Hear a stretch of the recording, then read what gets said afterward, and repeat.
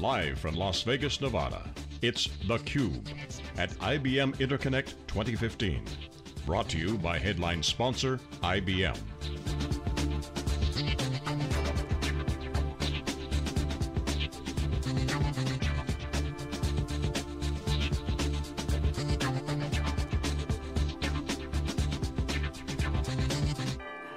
Okay, welcome back everyone. You are watching theCUBE live in Las Vegas at IBM InterConnect. It's a special presentation of our show, theCUBE, which we go out to the events and extract the signal and noise. I'm John Furrier, the founder of SiliconANGLE, and I'm excited to have two awesome guests here. Nigel Hook, CEO of SilverHook, and Ian Taylor, CEO of Animation Research and Virtual Eye, who are using data and technology in an application that is so awesome and cool, boat racing on oceans and on lakes. So we're going to have a great conversation around how you guys are harnessing technology into the racing and the technology, and I'll say the objective and the outcome is very simple: win the race. There's no anything else that matters, right? So welcome to theCUBE.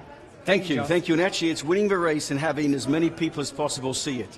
And that's been the struggle of our sport, racing on the ocean. It's very difficult to see what's happening. And this technology is transforming that, as Ian did with America's Cup, to bring that experience into the home of the fan.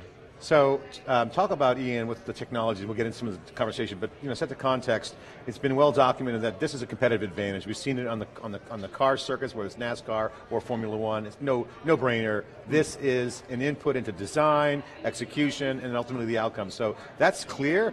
It's hard to do. So I want you to illuminate some insights around what goes on, how hard it is, and how does it render itself for the application of the users? The users aren't geeks, their application is to race, they're geeky, crew chief, they're using data, so explain all this. So I think the premise we work on is our job is to turn digital data into pictures that people can understand.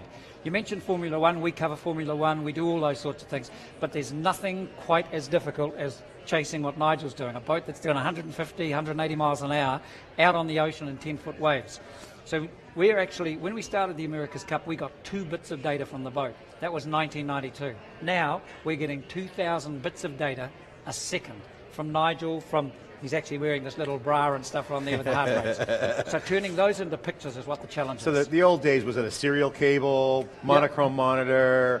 Yeah, it was a pigeon. You need to tie the signal on and fly the pigeon out. So give us some of the insight. Obviously, the race has got high speed, 150 miles an hour on the ocean waves. You guys doing lake racing as well? Is there on lakes too, on oceans? Well, the big lakes like Lake Michigan can get just as rough as the ocean sometimes. So it's generally, we try to find racetracks where there's going to be some big water, because that's what separates our boats from, say, the hydroplanes, which people see. So I got to ask you, in the big data world, since it came up yesterday, what's a better metaphor for the future of big data? Data lakes or data oceans? It's a progression, Data lake is a current phase. Data ocean is really going to subscribe all the data that's out there, right? And being able to amass that into one meaningful set of relevant data. And I think, the meaningful thing here is a tidal wave. We are seeing a tidal wave of data. And the great thing that's happening here with the Bluemix stuff that we're working with IBM, we're actually able to fire that tidal wave up into there. It sorts out the data and gives us only the bits we need to know, and that's important. So the notion of a rogue wave is in the big data world is what? Well, I think the really cool thing is when these rogue wave hits, we hand it over to IBM to sort the rogue wave out, calm it down, send it back so we can actually use it. Actually, Watson will actually tell you a rogue wave because it's coming, nagate the other way. Well, so. That's right. Well, that's the big deal with this. So Nigel's sitting in his boat. There's just Nigel and his wheelman.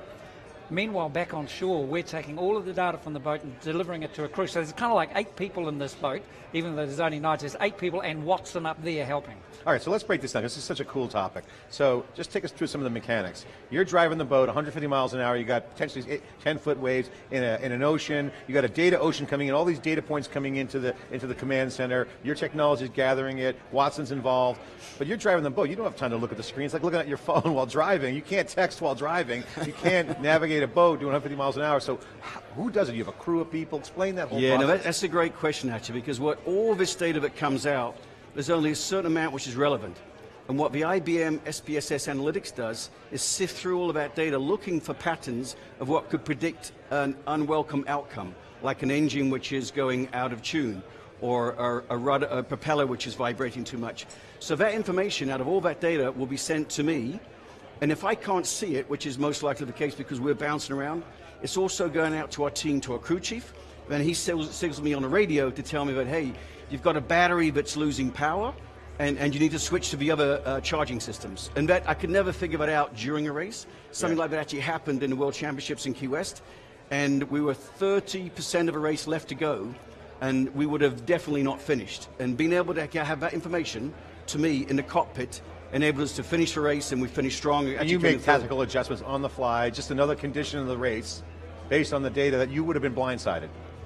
Actually had to switch systems while we're running the boat, so which was an easy thing, and I wouldn't have done that if I'd not gotten the certainty that that's the issue, because I could have thought maybe it was, but with this data, they got the certainty that this is a problem and this is a solution. Yeah, that's phenomenal. It's just a real world application. It's in every vertical. I mean, oil rigs out in the ocean don't have T1, DS3s, and all the high-speed connectivity, use the cloud. So how does all this come together? You're on a boat. It's not like you're an Internet of Thing in terms of the computers concerned. So how does all this come together, and what is IBM's role in all this?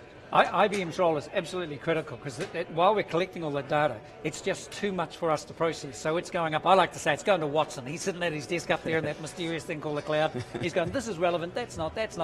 2,000 bits a second, and he's going, this is important, send it back. Our job is then to turn it into a visualization system so his support crew can see it and warn him.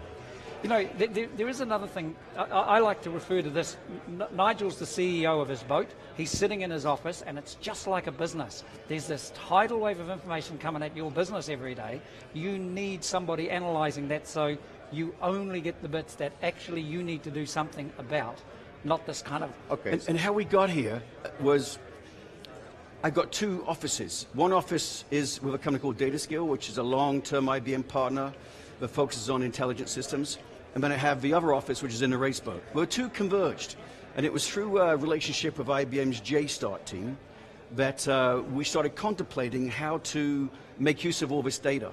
And it was through the Bluemix platform we were able to very quickly, with a cloud infrastructure, be able to develop this, bring Ian in with VirtualEye to animate the data, and then with people like in Dunedin, the South Island of New Zealand, we're in California, the JSTART teams on the East Coast, working together very quickly. In fact, how long do you think it took 3 weeks. 3 weeks, and I think that's the power of the Internet of Things. You know, that's what we're talking about, but this is it happening practically. So talk about the instrumentation piece, because this is fascinating. So what's instrumented, what's not instrumented, where's the data coming from? Obviously, is there external data? Obviously, you have weather, you have data, seas. What's kind of data you collect, and what's going on in real time, and how do you instrument all this? I'll talk about the boat, and Ian can talk about the environment, because that's very applicable to America's Cup race, a lot of experience. But in the boat, we're now taking sensors of, heat sensors of different types of mechanical functions of the boat, like the gearboxes, like in the engine itself. We've got pressure sensors for fuel pressure, for all the different type of pressure systems, water pressure. We have GPS signals, we have accelerometers, we have load sensors on the boat. And now what we've added this year, the difference between last year and 2015, is we've got the biometrics. There's actually two people in our cockpit. I'm the throttle man, I have a driver. And so we both got a full-time job in the cockpit of a boat. We're both wearing these harnesses. It's underneath the shirt here. It's an equivital piece which monitors all the different aspects of the human body. All this has been transmitted to Ian. So you guys have to have cadence, you guys have worked together, it's total teamwork. One falls down, the other one's down too. So like, how do you guys throttle, how does the throttle man work with the driver? And what does the heart rate matter? It's like, oh, he's gonna have a heart attack, get a sub in, he's fatigued. I mean, is that basic thing or what? It is, it's a very unique our sport actually, because I don't think there's any other motorsport where one person's got the wheel, controls where you're going, and that's all they've got. The other person's determining how fast they go and actually flying the boat. You've got the roll capability you got to control, and the pitch of the boat. So the throttle man's controlling the boat, how fast it goes. The driver is determining where it's going to go. I mean, that's quite, and that's going to be harmonized at speeds in excess of 140 miles an hour in rough seas. So that's tricky as it is right there. And what we're doing is we're taking the health measurements of both the pilot and the co-pilot, the throttle man and the driver, and then combining that during the stressful 1 hour race. And there's different conditions of stress, like going into a corner. The driver may be more stressed on that because he's got the wheel than the throttle man. In the straightaways, going through the big waves, the throttle man maybe has more stress. But seeing how the two people respond to it, with the respiratory rate, heart rate, body temperature, that I think has a lot of significance. And where we see that actually progressing to is like into healthcare, because people are wearing wearables now, not just for athletes, but also in like triage and transition of patients in hospitals. So there's a lot of commercial application of what we're doing issue. here. So I mean, you don't want to get fatigued, because if you're running the throttle and you're stressed, I mean, so you guys just collecting the data, or are you? I didn't get that. Are you using the data on the heart rate or not? We are, yes, Okay. yes. So because one of the challenges we face is heat exhaustion. Yeah. And performance degradation. You know, as your body gets hotter and you get at, you know, those sort of extreme conditions, your reflex is not quite as pristine, right? So that can be monitored on these systems. As you're in a boat, you don't know it. You're just racing to check. So do you have a sub, like a backup and understudy? So like when you're fatigued, and you might not even admit that you need to tap out. Well, I think the key is to, as a race driver, you're under a lot of stress. But if you got some feedback, but you're overstressed, I think you have the ability to calm it down. So self-governing, so it's more about internal feedback. It's like feedback. a biofeedback, yes. And that's really beneficial because throughout the whole race we want to be at the lowest possible stress during that race. And this is kind of feedback which helps. But just putting that in context, I mean, you asked about that feedback. This stuff's going, again, it's going up to the cloud, coming down, and on shore the medical team, so you've got an engineering team, but the medical team is sitting there getting this data live from the it's crew. a safety issue too. It's also a self-improvement. Yes, it is, performance enhancement. All right, so let's get back to the tech. Now back to the instrumentation on the boat. Give us through the tech under the hood. What's happening? You got instrumentation on the boat. It's going into the cloud. What is IBM doing? What's real time? Where's the data sets come from? Can you share? Yeah, so everything is real time. And as I said before, there's around about 2,000 bits of data every second, which we just can't handle. So the great new development is Bluemix in the cloud. So the data is going up there, and it's sorting through all of this amount of data in real time and only sending us the bits we really need to know. So it's looking for patterns, it's looking for this, it's looking for that. So it's kind of predicting that you've got a problem with this engine starting now, do something about it, because in about 30 seconds time, it's going to blow up. Okay, so I got to ask you guys, because you have real practitioners, and it's a fun area people can relate to. We talked about data lake, data ocean. Obviously, they're not mutually exclusive. One's batch, slower, one's more dynamic, more stronger and different, unpredictable. But in the big data world, what do you guys see as the next step, the next wave of innovation that's coming, so to speak, pun intended, for big data? I mean, is there an extensibility to it? Where do you guys see this going from your standpoint, knowing what you're doing now? Connect the dots forward. I was going to say, if I could jump in and answer this almost for you, Ian. Ian's technology with Virtualize is incredible because they take this data and they animate it, and it looks just real. I mean, to see his animation compared to the real video, the TV, there's actually less and less difference.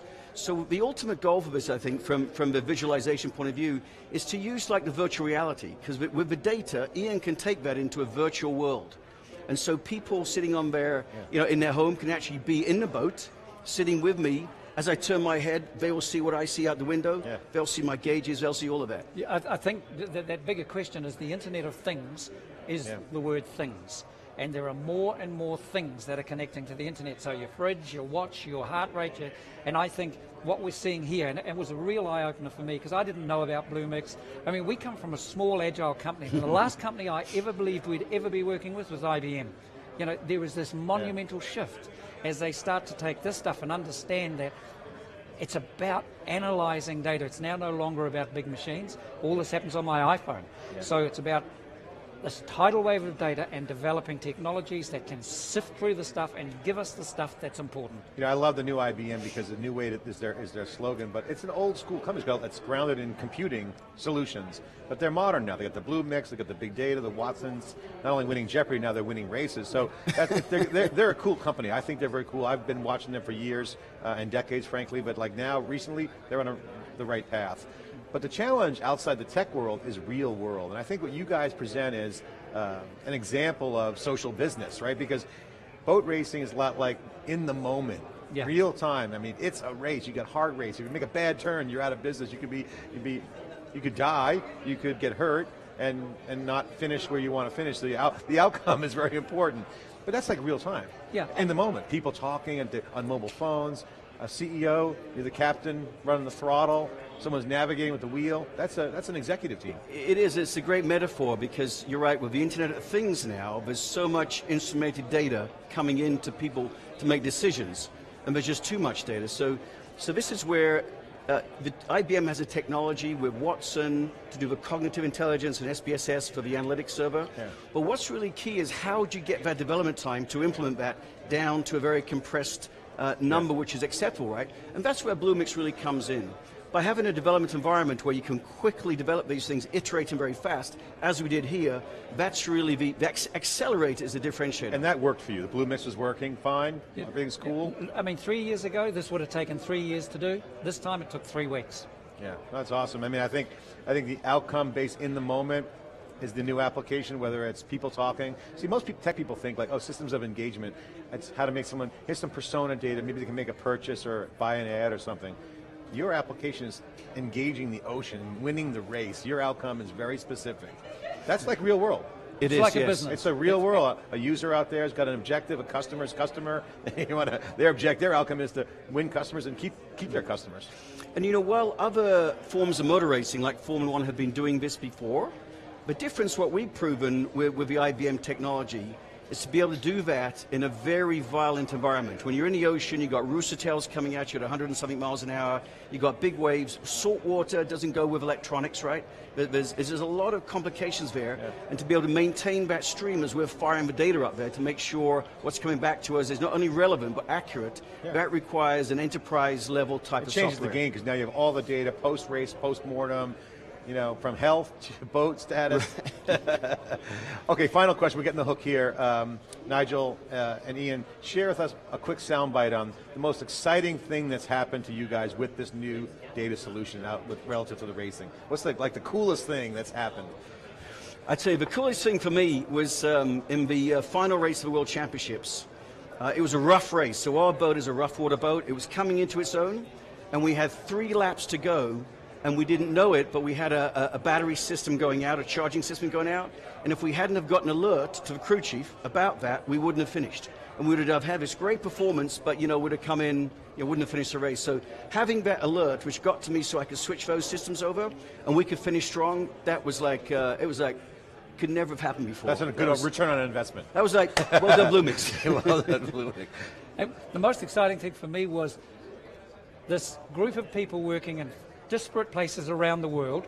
We hadn't even met each other, and there we turned this thing on. The most exciting thing for me was looking at it and going, oh my God, it works. Yeah, collaboration, meeting people. Hey, love you online. Not great to meet you in person. That's why these events are good. Guys, thanks for coming on theCUBE. Really appreciate it. This is theCUBE, extracting the signal from the noise. Data ocean, that's the future of big data, and these guys are racing in the ocean. And we'll be right back. Share more data with you. This is theCUBE. We'll be right back after this short break.